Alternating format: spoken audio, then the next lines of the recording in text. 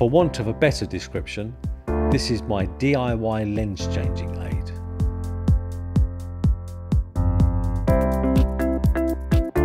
It's basically just a couple of rear lens caps mounted on a bracket and attached to a crab claw. A 1/4 inch bolt attaches the bracket to the claw.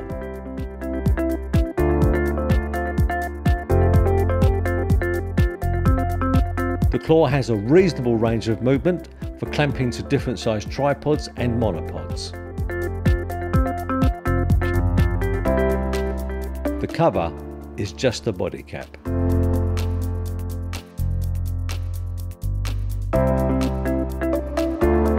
The lens fits firmly on these particular caps, but I did have to remove some excess plastic that got in the way.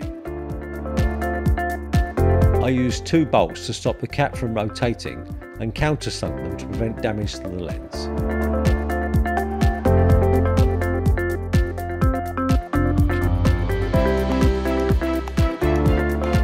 This is how I use it.